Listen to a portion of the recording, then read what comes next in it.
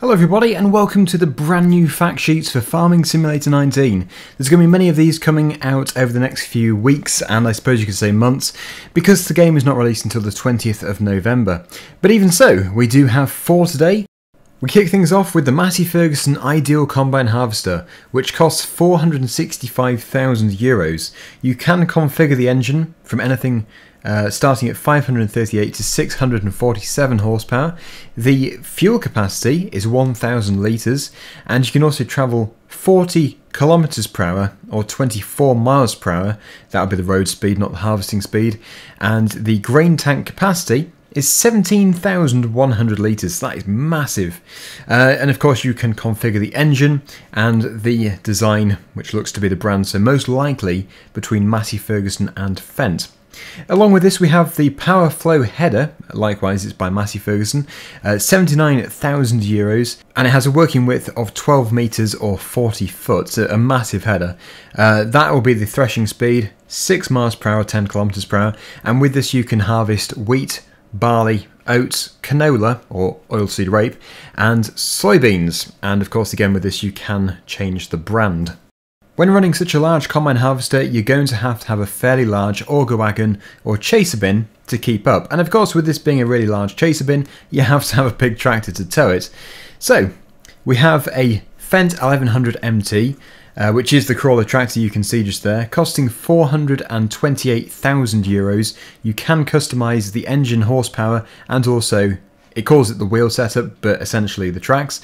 The range on the horsepower is 492 to 646 horsepower.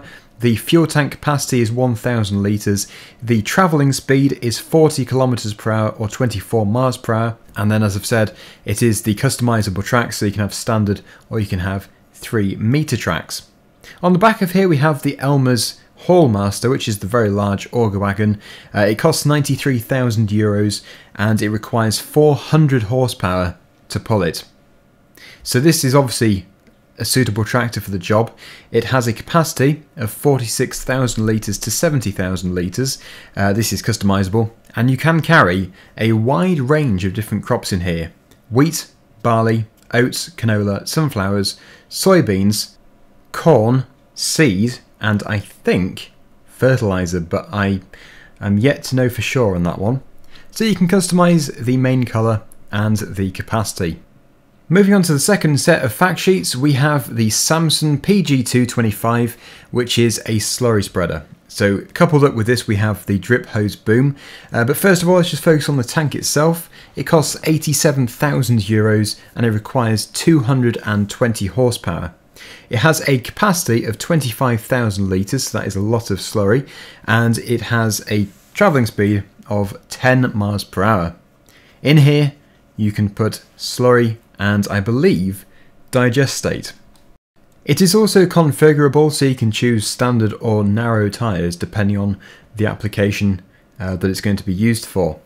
So we have also the SBH 436, which is the drip hose boom. It costs €40,000 and it has a working width of 36 metres, which is 120 feet.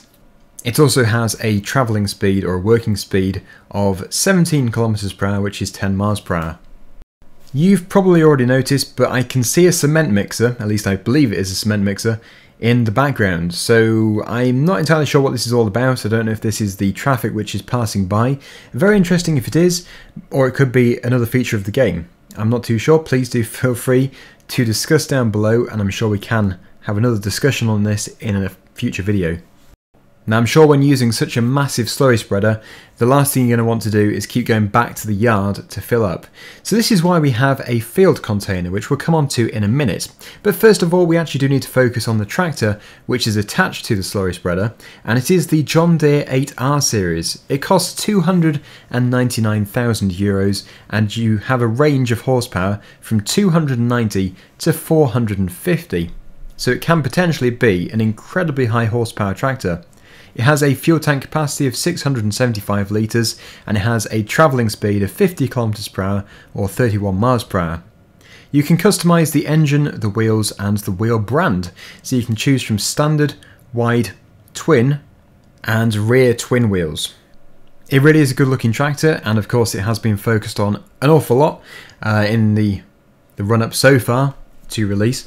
At the moment we don't know of any other John Deere tractors which are going to be in the game, but I'm sure there will be more. Obviously that is the whole idea behind the fact sheet, so we do find out more about what's going to be in the game prior to release. And finally, we have the Garant Cot field container, which is €25,000 and it requires 50 horsepower. It doesn't require an awful lot because obviously you don't tow it with it full. You fill it up at the field and then you fill up the slurry spreader from it, which is actually very interesting because you can see the great big boom which is going over into it and sucking it out. I really do like that. So anyway, yeah. 55,000 litres is the capacity of the field container, so that is a very high capacity. But when you're using such a large slurry spreader, yeah, it might still get through it fairly quickly. Anyway, you can see what it can contain. Slurry and, like I say, potentially digestate. Not entirely sure on the little icon there.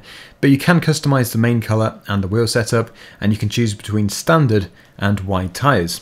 So this, so far, has been very interesting. Really loving the look of it so far. Obviously, you've been able to see the 4 different screenshots which are in this, and it does certainly show off the game in a very good light.